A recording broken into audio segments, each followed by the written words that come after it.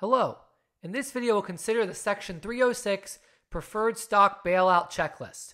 So this video, it's very important that you watch the Section 305 Corporate Stock Distribution Checklist first, because it will make a lot more sense after you go through the Section 305 rules with respect to whether a stock distribution will be taxable or not taxable to the shareholders receiving the distribution. It'll make a lot more sense in terms of what's going on here. So before we go through the actual technical mechanics of the law and the application of the law, consider the following example. And this example ties to a similar example that we saw in the corporate stock distribution checklist, the Section 305 rules. So we have Fruit Tree Corporation, and Fruit Tree Corporation has 100 shares of common stock outstanding. Now there's only one class of stock, common stock voting stock, and these 100 shares are owned equally by 5 shareholders: apple, banana, coconut, dragon fruit, and eggplant, or A, B, C, D, E, whatever makes it easier for you. So therefore, each shareholder owns 20 shares, and each has a 20% interest in the corporation. We get that by simply just taking 20 shares owned by each over the 100 total shares. Remember, there's only one class of stock, so each owns 20%. And that's the before. That's the before percentage. So that's the before percentage. The value of each share is $1,000 per share. So the corporation is owned, since it's 100 share, the corporation's valued at, sorry, not owned. Corporation's valued at, since it's 100 shares, that's going to be 100 shares times $1,000, $100,000 before the stock distribution. Apple has an adjusted basis per share in her 20 shares of common stock of $300 per share. So total, we're talking about a $6,000 basis in all 20 shares. We get that by taking the 300 shares times 20 shares, and that gives us $6,000. $6,000. Now, Fruit Tree Corporation declares a 10% stock distribution of preferred stock. That's the key here. Now, in our previous video, it was of common stock. Now we have preferred stock. So each shareholder gets an additional 2 shares of preferred stock. So after the stock distribution, each shareholder owns 20 over 100 shares of common stock, and each one owns 2 over 10 shares of preferred stock. Now, where do I get the 2 shares? Because I tell you, they each now have 2 shares of preferred stock. How did I get 10 shares? There's a 10% stock distribution of preferred stock. So we take the 100 shares of common stock before times 10% gives us 10 shares of preferred stock. Preferred stock from the stock distribution total. That's total. Okay, so after the distribution, again, the corporation is 100 shares of common, that's right here, and 10 shares of preferred. So we get the 10 shares of preferred here, and the 100 shares of common I just noted as well. Each shareholder owns 20 over the 100 and 2 over the 10 preferred. Okay, 2 over the 10 of preferred stock. So there's no change in terms of ownership. Each shareholder still owns 20% of the corporation. Now let's talk about a few things before we go on to the next line. This transaction, or these 2 paragraphs, okay, before and after we have a stock distribution, each shareholder has 2 new shares, still owns 20% of the corporation. Does the corporation have any tax consequences? No, because in our corporate stock distribution video, as we discussed, all that happens in the stock distribution is under stockholders' equity. The corporation is moving money from paid-in capital, retained earnings to paid-in capital. But stockholders' equity still is the same before and after. Yes, retained earnings goes down, paid-in capital goes up, but it balances out and stockholders' equity stays exactly the same.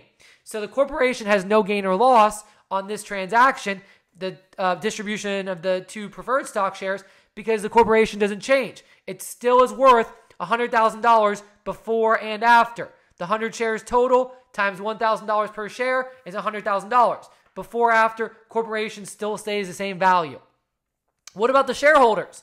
Well, the shareholders, because they still own 20% of a corporation worth $100,000, their ownership still stays exactly the same and viewed in total.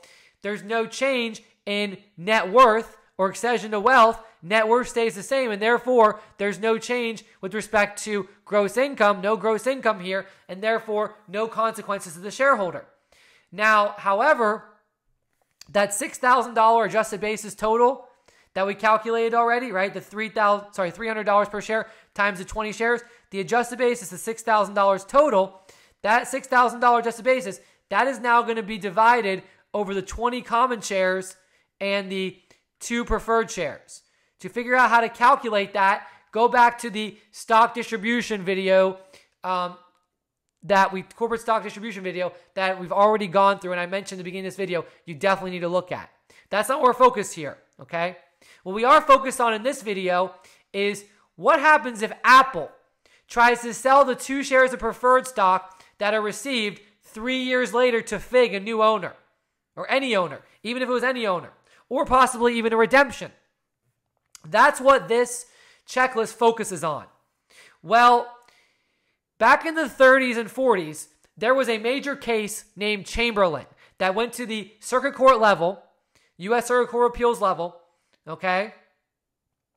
And basically, that's exactly what the shareholder tried to do.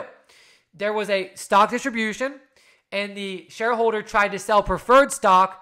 The stock distribution was not taxable under the principles that we've already gone through because net worth did not go up or down, right? It stayed equal, and therefore no gross income to the shareholder and no recording, as we saw in our previous example, right? No gross income, as we saw in our previous example. But when the shareholder sold the preferred stock, the shareholder tried to do our normal Section 1001 treatment of amount realized minus adjusted basis, which gave capital gain or capital loss, because the character of the stock is capital asset. IRS came in and said, no, it's too good to be true because you've only done that to circumvent the dividend rules. The courts, though, they agreed with the taxpayer and said, no, they're selling stock and they have changed around their stock ownership. Yes, now they have common and preferred, so that's enough for us. Therefore, the courts ruled in favor of the taxpayer and gave them capital gain, capital loss. So then in 1954, Section 306 was enacted to deal with this situation. What if Apple tries to sell the 2 shares of preferred stock that were not taxable when received? And this is referred to as a preferred stock bailout. The reason why this is so important is because let's take 1975 or the 1970s. Let's say in 1975, the highest long-term capital gains rate is 30%, which historically it's around 28 to 30%. The highest ordinary income rate is 80%. If we have a taxpayer in this transaction, Apple, that's subject to an 80% ordinary income tax rate and a 30% long-term capital gains rate, well, Apple wants to get 80%, does not want to get 80%, wants to get 30%. That's what Apple's trying to do. So rather than the corporation distribute out money, what it would do is distribute out preferred stock, and then later, a few years later, when the preferred stock has been held for more than a year, Apple would then sell it for a long-term capital gain and get subject to a 30% tax rate, not an 80% rate, which that avoids 50% in tax. This is known as the preferred stock bailout. So what Congress did was put in Section 306 to basically stop this. Again, we've seen this a lot when you look at corporate tax. We saw this with redemption rules. We saw this with various stock distribution rules, and also all over the place. But really, you see with the redemption rule, Section 302, where we treat either a redemption where the corporation buys back shares as either a Section 1001 capital gain or loss from the sale of stock by the shareholder, or a Section 301 distribution where if lots of E&P subject to dividend. So I have a checklist created here that helps you determine if Section 306 applies. The first question is, does the taxpayer have Section 306 stock? So there's really 3 major categories when Section 306 stock applies, but it really can be other situations as well. But these are the big 3 situations. We have the first, the second, and the third situation where you can have Section 306 stock. The first situation, which is really what we're focusing on here in our examples, because that's what we're dealing with here in the example above with Apple, Well, that's where you have a non-taxable stock distribution, pro rata stock distribution, that's tax-free under Section 305A, like we saw in the corporate stock distribution checklist, and the corporation has adequate earnings and profits, which you're going to see in our checklist. If they don't, then the idea is that, okay, well, it's not a preferred stock bailout because the taxpayers and the corporation aren't trying to avoid the ability for dividend, because it wouldn't have been dividend anyways. It would have been under Section 301, the distribution rules. See that checklist? It would have been treated as return of capital and capital gain and treated very similar to what we have here. So we're not hiding, we're not fooling anybody. Okay? So again, the first situation is when you have Section 305A applies, where there is a stock distribution that's not taxable to the shareholder because it's a pro rata stock distribution like we had above of either common stock or preferred stock. Here we had preferred stock. We saw situations in the stock distribution checklist of common stock. And there also has to be adequate earnings and profits. The second situation deals with tax-free reorganizations when a preferred stock is received by owners in a tax-free reorganization or a Section 355 transaction. We're not going to focus on that here, but that's possible. The third situation is when preferred stock is received, that Section 350 in a 351 transaction where the receipt of money instead of stock would have been treated as a dividend to any extent. So the idea here is in all three situations we have preferred stock being received by the shareholders, and later there's going to be some type of transaction that goes on. Again, we're going to focus on the first one here where we have non-taxable stock distribution under Section 305A, a pro rata stock distribution on common stock, and there's adequate earnings and profits. So if we have one of these three, we continue. If not, we don't have any Section 306 stock, so we don't have to worry about this checklist. But let's say we do, which we do above, right? We do have that in our situation because if Apple later tries selling those 2 shares of preferred stock, right? Well, those 2 shares of preferred stock were not taxable under Section 305 when received. So now, Apple's trying to later sell. We have Section 306 stock issues. Okay, number 2 is the Section 306 stock being disposed of in a complete termination of a shareholder's interest. So the shareholder has no ownership after the sale or redemption of the stock, the preferred stock. If yes, then we apply the normal sale or exchange rules under Section 1001 transaction. Amount realized minus adjusted basis, and that gives us capital gain, capital loss. So the normal transaction rules. But if it's not a complete termination, we continue. And that's when we get to this. So in our situation with Apple, well, Apple still owns 20 shares of common stock. Yes, Apple disposes of the 2 shares of preferred, but Apple still owns the 20 shares of common. So therefore, question 2 is no for Apple, so we continue. All right, question 3. Is the Section 306 stock, which Apple has, being disposed of by sale or other disposition to a taxpayer other than the corporation? So this is basically to distinguish sales or other dispositions versus redemptions. So question 3 deals with sales or exchanges or dispositions, versus question 4 deals with redemptions. So we're going to see that question 3 deals with sales or exchanges. Question 4, redemptions. You're going to see there's different tax consequences. So here, Apple has a sale, trying to sell 2 shares 3 years later to Fig.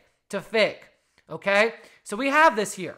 Okay? This is Section 306 stock being disposed of by sale or other disposition to a taxpayer other than the corporation that issued the stock.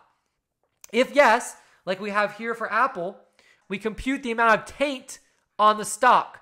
Okay, so the amount of taint, this is important, very important. It's the amount that would have been a dividend, okay, had cash been distributed instead of stock. So it's basically, we treat it as what we call the cash substitution test. We basically say, hey, rather than at the date of distribution that Apple received, okay, what's going to happen is, so rather than receiving stock by Apple at this date, we're going to receive cash, okay? We're going to receive cash on this specific date, okay?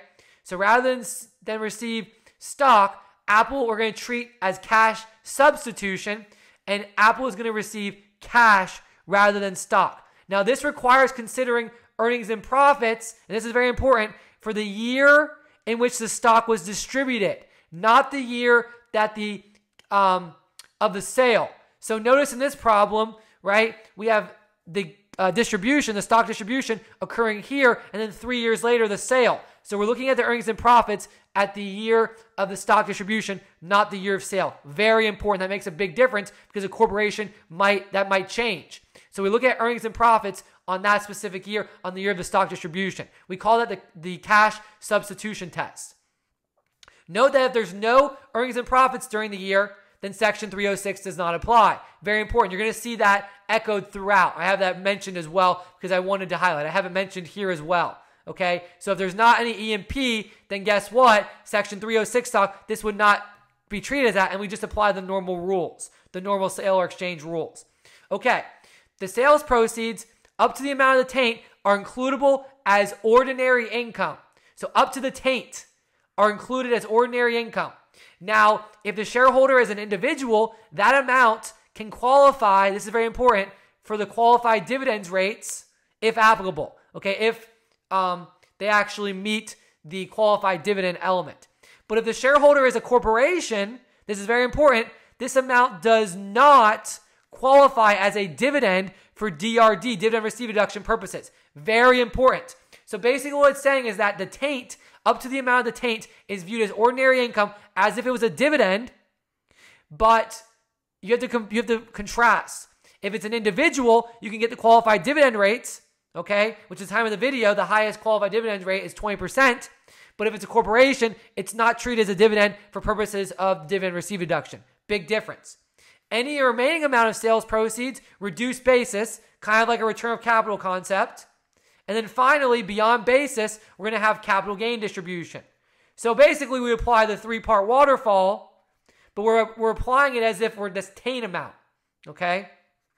We're calculating the taint amount. So it's like our Section 301 distribution waterfall, but not exactly the same because what we're doing is we are calculating taint as if we're doing it, viewing at the E&P that year, all right? And then what we're doing is any amount beyond the sales proceeds, the taint, is going to be viewed as return of capital, and then anything beyond that is going to be capital gain distribution. Okay, so anything beyond the sales proceeds viewed as return of capital, and then anything beyond that, capital gain distribution. Capital gain distribution, very important. So similar to the three-part waterfall in 301, the distribution rules, but not identical. And again, as I mentioned, if we don't have any E&P, then this is not going to apply. It's just going to be amount realized minus adjusted basis equals capital gain or capital loss, the normal Section 1001 treatment. Okay, because again, you're not fooling anybody. So let's consider an example. This is a different example, but it gives us an idea.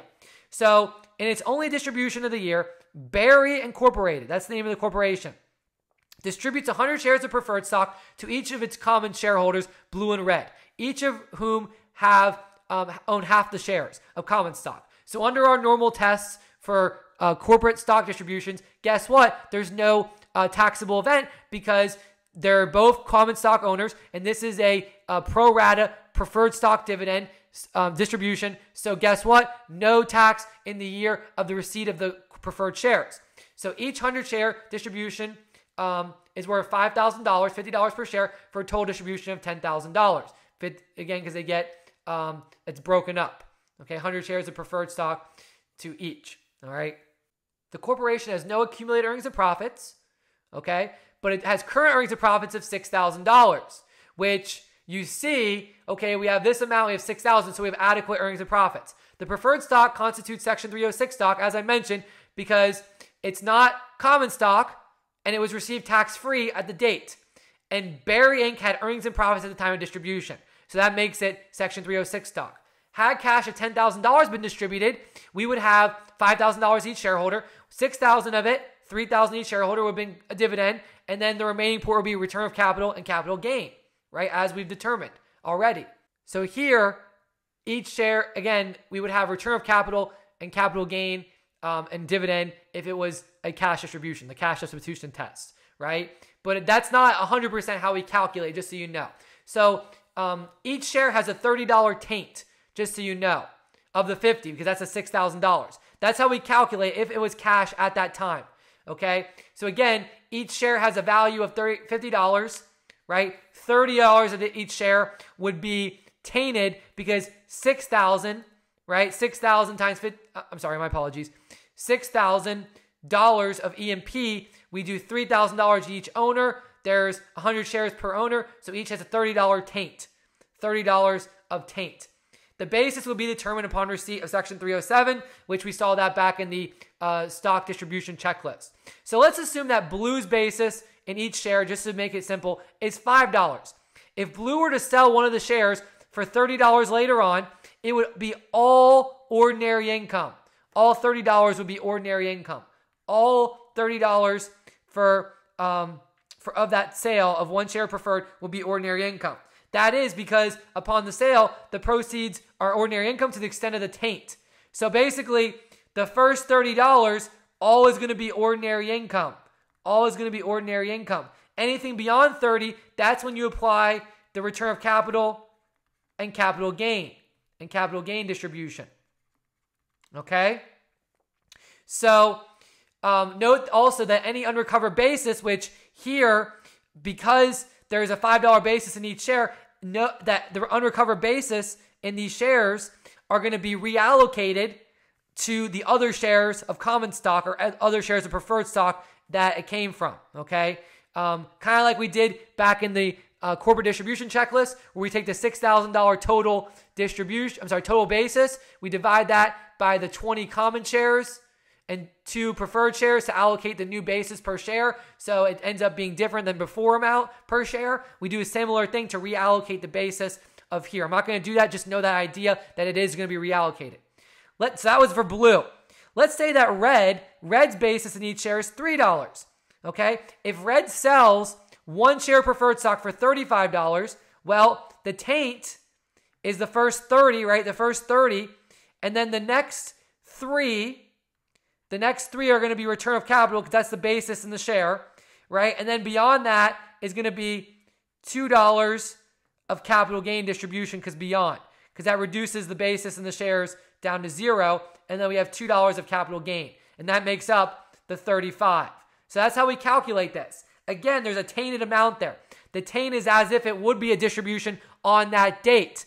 But going forward, it makes it different than 301 because you could sell shares for more than it would have been because the value of the shares can go up. That's why it's kind of like a hybrid approach in a way if you think about it. So it's not perfectly as if it was that date because you're not getting the same value per shares, right? The value per shares were $50. The value per shares could change for the preferred shares. So here they sell it for 35. There's 30 of taint, or they could go down. They could go down. Okay, just so you know, just so you see. Okay, so that's if we have a sale or other disposition of preferred stock. If we don't, we continue. Okay, so what about if it's redemption? If it's a redemption by the corporation's buying back the shares, and we have of the preferred shares that are Section 306 stock. If yes, the redemption of preferred stock is treated as a Section 301 distribution. So you're saying, I thought we just did that. Yes, we did that in viewing the taint. We viewed it as that date. But remember, we have to also view the end date of when it's sold. But for a redemption, we treat it as a Section 301 distribution at that date of that event. Okay? So note that in a redemption, the issuing corporation actually distributes property in exchange for stock. Therefore, there's no need to perform a historical cash substitution test like we did in step 3 above. In other words, the taint amount is irrelevant. All we do is say, okay, the amount received by the shareholder will be a Section 301 distribution, and we apply as of that date. Okay? Now, there are exceptions to this rule. Okay? If the redemption is through a partial liquidation or the corporation's liquidating, then we apply the complete liquidations checklist, just so you know, okay? We don't, in a partial liquidation, we apply Section 1001. This does not apply. So in this case, these are some special exceptions, okay, to whether the 301 rules would apply. Now note that if a corporation lacks earnings and profits, just like we saw in step 3 and other issues, this would not be treated as Section 306. So this is a special element again. If you have no EMP, then guess what? It's not going to be a factor. So I have an example here to show this and how it works and how you can contrast the examples in step 3 with step 4. So different example. Citrus Corporation distributes 100 shares of preferred stock pro rata to its 2 common shareholders, Orange and Grapefruit, each of whom owns half of common shares. So right there, it's non-taxable under Section 305A. Under Section 305A, okay? So under Section 305A, it's not taxable. And we have a non-taxable stock distribution. That's going to be important because remember, the first step is always to view if we have Section 306 stock. Okay, each 100 share distribution is worth $1,000. The corporation has no accumulated earnings and profits. It has current earnings and profits of $6,000 at the day of distribution. Now, the preferred stock is Section 306 stock because, again, it's not taxable when received because Section 305A applies because we have common shareholders receiving either common or preferred shares and pro rata amounts. See the corporate stock distribution checklist if you forgot about that. Okay? And it also has earnings and profits. So we have that element. It has earnings and profits at that time. So that means that it is subject to these rules. 5 years later, Orange tenders 1 preferred share in redemption to Citrus Corporation, buys it back. Orange receives $18, the stock's fair market value at that time. Citrus Corporation has $10,000 of accumulated EMP and $2,000 of current EMP in the year of redemption. Assume that Citrus Corporation makes no other distributions that year. Given that Citrus Corporation has lots of EMP, right? It has $10,000 of accumulated EMP and $2,000 of current EMP. It's all going to be treated as a dividend. So the key is for step 3, for a sale, we look back at the EMP at the date of the sale. But for redemption, we look back. I'm sorry, we don't look back. We look at the EMP today. EMP today. So make sure you highlight that element. EMP today is the key. Okay, EMP today is the key. All right, so that means all of it is a dividend. And then, of course, if you don't have any sales or redemptions, you don't have any Section 306 issues. You could still have Section 306 stock that could continue to be held, but until you have a sale or a redemption by the shareholder, you have no issues. Okay, no issues. All right, so that really sums up the issues of Section 306. Again, remember, Section 306 is meant to prevent anti-abuse, just like we had with the redemption issue of Section 302, whether it should be treated as a Section 301 distribution or a Section 1001 exchange. It's all about people trying to avoid that historically high ordinary income tax rate and get the historically lower long-term capital gains rate. Which that still plays a role here. Of course, there's some elements that are still important for today at the time of this video because the qualified dividend rate is lower than it was. We have special rules. That might change in the future when you're watching this. You might not have qualified dividend rates anymore. So that might not be an element, and you might have it like it was back in the 1970s, as I mentioned. So I hope you've enjoyed this video. It's definitely important to go back over these problems and understand the concepts of what's going on here.